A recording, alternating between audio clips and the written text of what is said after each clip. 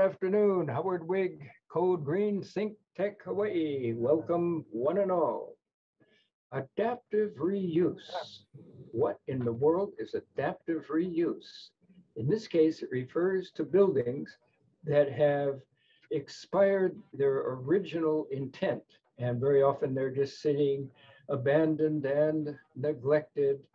And instead of tearing that building down and building a new one, why not breathe new life into that old building? That's what our guest of the day is all about.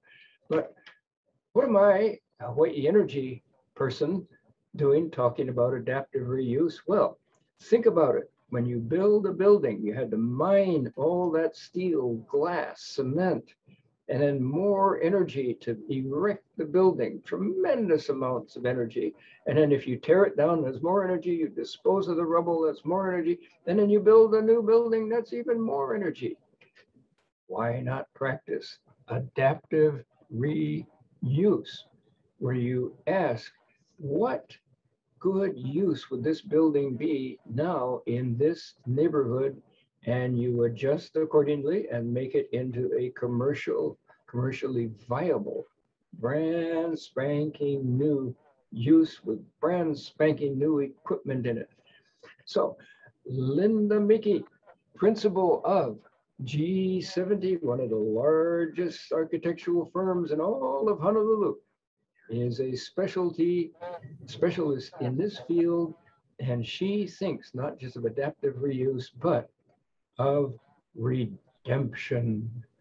The building has committed the sin of getting old and useless, and she redeems it to an entirely new life. So welcome, Linda Miki. So glad to have you on board. Thank you, Howard. I love the way you describe redemptive. So you have 4 projects to describe, and each one of them is entirely a different ball game. This is going to be so fascinating, and we've got a lot of material to cover. So why don't you get into kupu at first, Linda? Take it away. Okay, terrific. So if we can show the first slide, I wanted to share a few projects that really show the breadth of adaptive reuse. And so the first slide is looking at kupu, and it was originally designed as a net and canoe shed. And unfortunately, over time, it got used into basically a miscellaneous storage unit. And what kupu did is they had a vision, and they wanted to create a community center and a training center for some of their students. And so really what we're talking about is how do you open your eyes to see things so that you can actually have visions of how we can reuse buildings versus tearing them down and building new ones? Because I really think that that is going to be the way that we're going to be a sustainable community. And where is kupu? Where is this building located? It's near Ala Moana on the basin. So it has beautiful, I mean, it's near the ocean, so it has beautiful ocean sunsets. It's just a great community place. We've had our office Christmas parties there, and the students there cook fabulous food. I mean, so it all around, they have a great program. It's a great venue, and it's an open air place to really bring community in. And we love just the mission that they have and the vision they have, but also that it's taking something that was really unused and bringing life back to it. And that's the exciting thing about adaptive reuse. It's taking something and bringing new life by bringing people to it. Maybe you could show this slide again and point to what examples of what's going on in there. Well, a couple of the little sketches just showing how it was a net shed, it became a storage, and then now it's a community center with sort of a kind of open air plaza. And that's just a couple of pictures of before and after, and really at their opening. And it has an artwork done by Kaili Chun, one of our in-house artists, and it's a beautiful place to be. It's naturally ventilated, and it's a great venue. And it's a small project, but that's why I'm trying to share that, you know, if you go to the next slide, you can have adaptive reuse in all kinds of sizes of projects. For example, this picture is actually of our new office. We've moved in a couple of years ago, and it used to be the old Bank of Hawaii main branch, and they had a huge branch that took up the whole first floor. And this space actually wasn't even on the it wasn't even available for leasing. But one of my partners and I were in, we had just toured some office space, and it was kind of in the tower. And we went into the main branch, and there's this beautiful two-story spaces. There wasn't a connection to the mezzanine at the time. And we were just kind of ideating, and I was telling her, you know, I really would love to have the office in this space. So we came up with a crazy proposal. We presented it to Peter Ho, and he liked it. And he made it happen, because really it was taking into account the new way people are banking. So they don't need as many teller spaces. It's really like kind of bringing it up to the current, you know, electronic means of how a lot of people do their banking. And so it worked out perfectly timing wise, because they actually used the half of the branch bank that our office is in while they renovated the other half of the building for their new branch. And then the last thing they did is they had a filming of Hawaii 5-0 as the Bank of Oahu. And that was the last use of that sort of bank branch on that side. But, you know, there's a lot of things that we reused in the bank that people don't really notice either. You know, one of the things is they had these beautiful 4x4 ceiling tiles, and they were fabulous. And you can't find that type of ceiling tiles any longer. And they were original. And so we reused them, which was great. And they had another beautiful, really large filing storage. And so the contractor figured out how to almost like Flintstone Egyptian rollers to roll this large cabinet to our storage area. So we actually reused a lot of things that were beautiful and still viable. But, you know, one of the new things we added was a big stair going up to the mezzanine. And at first the mezzanine looked very low because they had kind of long, low lights. And by removing them and changing the light fixtures to the new upgraded light fixtures, it really kind of opened the space. And we actually opened the ceiling. So we have a part of our second floor ceiling that's open to the mechanical ducting. And it just really feels a lot more open and inviting. And so it's really just trying to take the time to look at things a little differently on how we can reuse, which is very sustainable. You're saving a heck of a lot of energy along the way, Linda. The Hawaii State Energy Office and the governor thanks you so much for that. You're welcome. So the next project I wanted to share was the Aloha Tower Marketplace. Could we show that? Yep. So HPU, Hawaii Pacific University, had this great vision in their master plan to have an anchor to their downtown campus.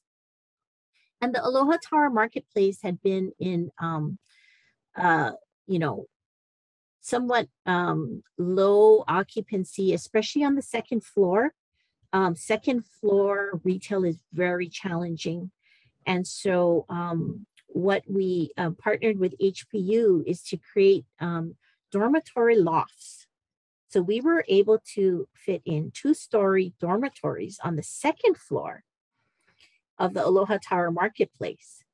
And the nice thing about it is that we really got a chance to show some really interesting spaces. If you could go to the next slide.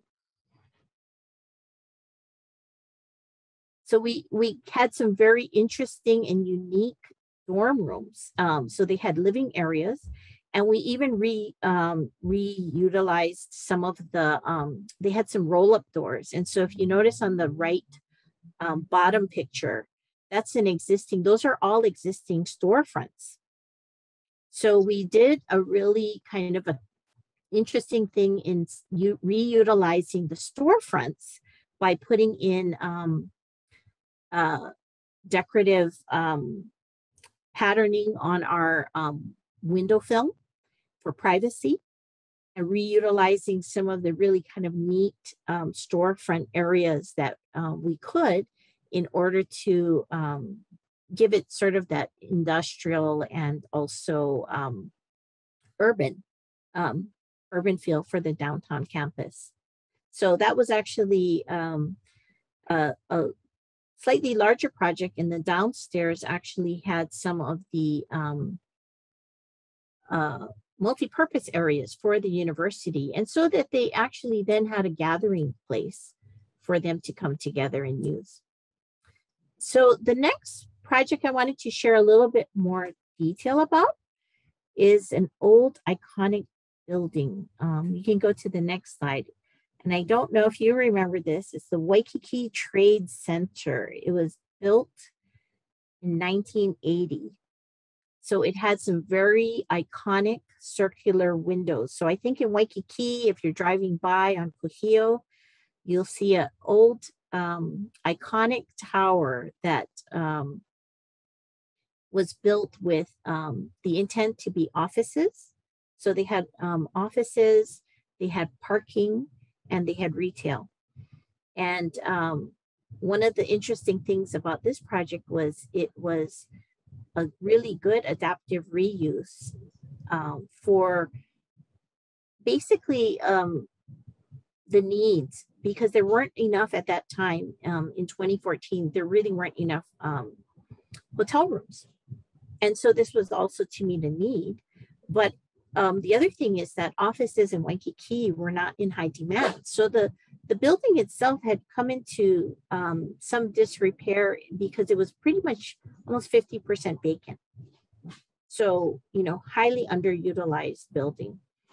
So I'll go into a little bit more details about how we went about doing this. But one of the first things we did, you can go to the next slide, is we actually tried to make the hotel have its own identity and entrance off of Seaside, where the existing Port Cochere was. So the hotel was not necessarily related to the retail space that we modified. One of the most important things for a hotel use was to check on the ventilation, because it's a change in use from office to hotel.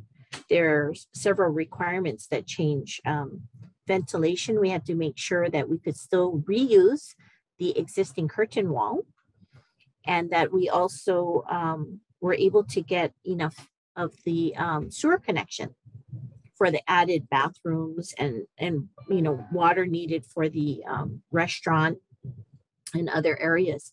So you can go to the next slide, please.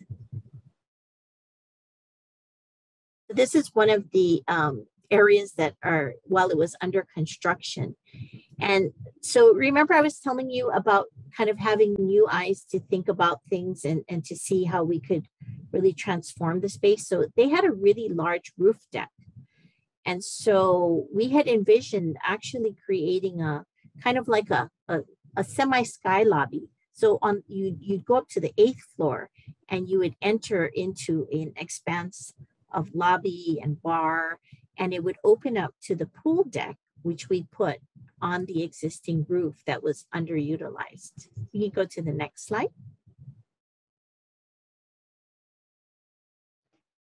So this is a picture of the new lobby, and it really was a transformation because we took a portion of the existing window glazing and we actually put in open doors so that it flowed out and opened into the new pool area. So if you go to the next slide, you can see sort of the unusual configuration of the tower itself as well. So I think we had, I don't know, something like 20 something different unit types because of the unusual configuration of the building. We had to be creative on how we got guest rooms in there. And so because of the deep space, we ended up getting some very gracious, large guest rooms on areas where maybe the view wasn't as nice, but you had a really large kind of guest room for them to enjoy. So part of the challenges that occurred as well, you can go to the next slide,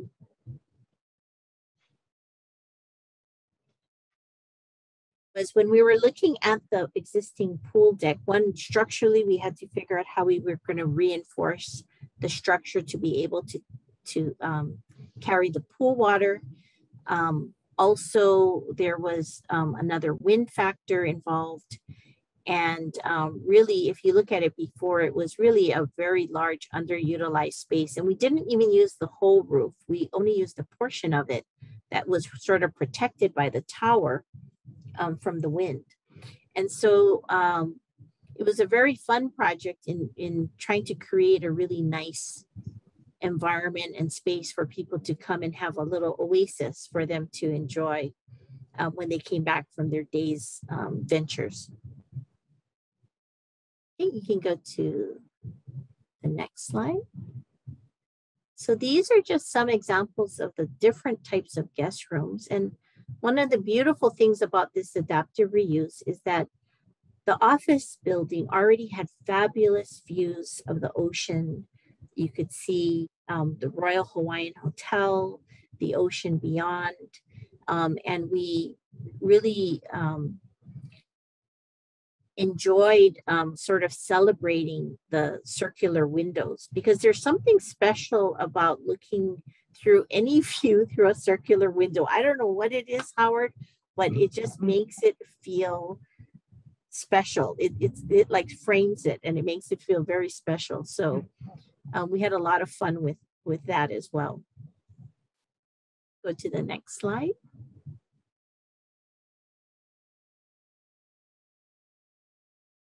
So this shows you some of the rooms and some of the very kind of interesting circular windows that we had as well there. So on the ground floor, that is where we had some very interesting retail adventures. And so the next slide shows the before and after. On the top, you'll see the floor plan before, and it had a very large atrium that ran through the retail space. So in a way, you had retail that was internal to the atrium area. Now, at the time when it was built, it was very classic 1980s. It had sort of metallic finishes on the round columns, and they had a lot of nightclubs and discos during that time. And so unfortunately, the metal on the columns and the cladding took its toll, and there were a lot of fist images and, you know, people who had punched it. So it was quite beaten up by the use. And I think this transformation for the community was that it changed the environment. And this was happening all along Kuhio Avenue.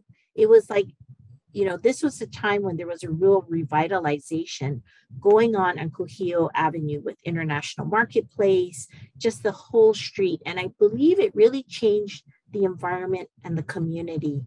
And people then were able to come out and enjoy things with their family. So if we could go back to that slide, what we had looked at doing was to separate the hotel entrance, which is that little orange small piece, and the retail along Kuhio to really help to celebrate what was going on. this also had a large second floor tenant. And so Charters Lodging and Coastwood Capital Group, they really did a great job on really looking for tenants that were fabulous tenants. And so they basically leased out pretty much all of their tenant space. So the interesting thing is that Nordstrom Rack, which is there, and they take up the whole second floor, they had an interesting concept because we needed to provide a two-story entry to get up to Nordstrom Rack and to create a facade that would sort of open up and give that feel of that two-story space. So one of the things that was also, you can go to the next slide. So one of the things that we had to do was, if you look at the upper left-hand picture, it shows part of the demolition of some of the large concrete beams, and they had 3 large circles that ran across the front facade. And that is actually the structure behind the Nordstrom facade that you see currently. And Nordstrom had actually opened before the hotel. So part of the other strategic planning we had to do was to actually run all of the plumbing lines, everything that would go through the tenant space. We had to have that actually planned and installed before the tenant took over the space. So there was a lot of logistics, and it was actually quite a challenge to keep the project going, as well as they kept all of the parking available and open during construction. So during the 1.5 years of construction, everyone still was able to access the parking garage because I guess parking is very valuable in Waikiki. So they ended up keeping it open and available for everyone to use. And so what we ended up doing is to really get the best out of this property. We cleaned up the front facade, and there were several reasons for doing that. One is when you're doing a renovation, it's really important to upgrade to what's needed. And so if you go back to the slide that we were looking at earlier.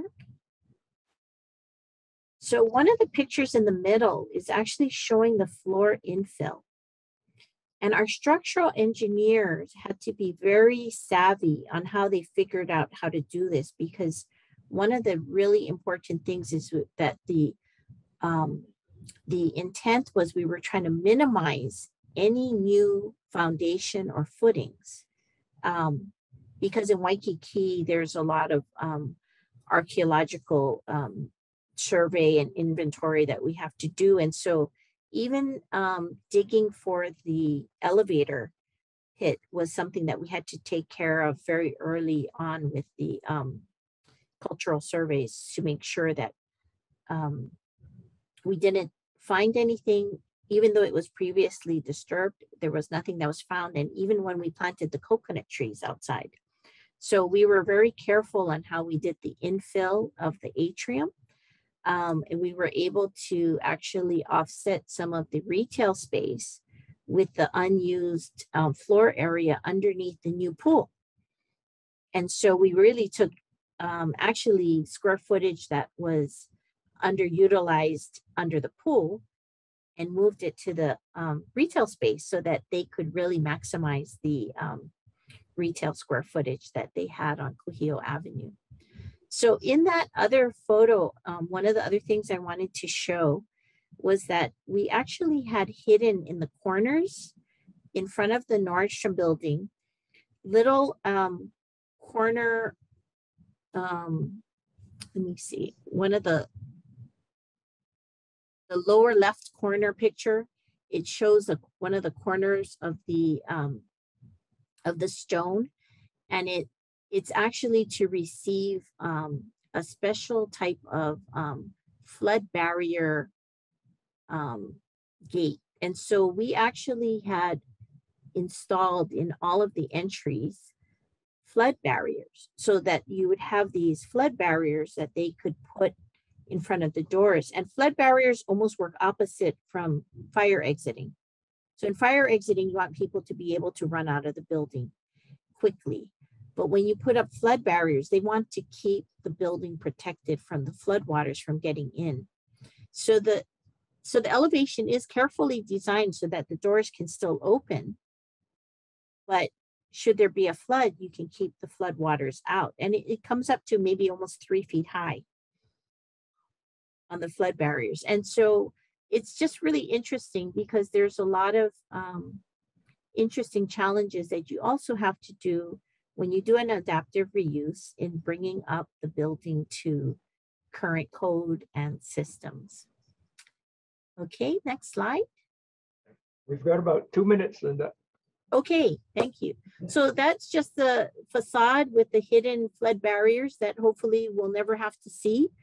And the last thing, and in closing, the last slide, is really a lot of adaptive reuse is how we rethink about things and bringing people back into the space and bringing life to the new buildings that we already have. So it's like bringing new life into every building. So I hope everyone will keep their eyes open for some creative thoughts and ideas. Wow. Thank you so much, Linda. If you notice, I didn't butt in at any time because you're such a great storyteller. You're just really, you flow so smoothly there. And just to me, from what I saw, the best example of adaptive reuse is the Aloha Tower space. I used to go up to that second bottom floor. Aside from, there was the brewery there, that was active, but everything else was pretty well dead. And in the heart of downtown, that's almost a sin. Now you've got all these college kids living there and all that space, the meeting space on the ground floor. Well, and then they still have the restaurants, which was great. I mean, that was the other thing, is we renovated around the restaurants that were already in place. And Wow. so a lot of the restaurants remained. And, you know, Aloha Tower also has some of the boats and other things that, so they still remain. And pretty much for most of these renovations, you have tenants who are there, you need to schedule and plan around. But really, in the end, as I was telling you, you know, sometimes it's very hairy when we're walking through, and when, you know, my shoes get stuck to the floor, it kind of grosses you out. But when you see the transformation in the end and people enjoying the space, that's really what it's all about. And yeah, and the concept of underutilized space in the heart of Waikiki, what a contradiction. And can you imagine Exactly. the value of a square foot in there? And here you go revitalizing it, bringing the people back in.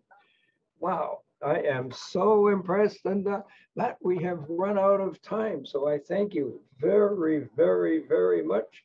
And come back again when you have, I don't think any new projects can be this exciting, but I know you're working on new things.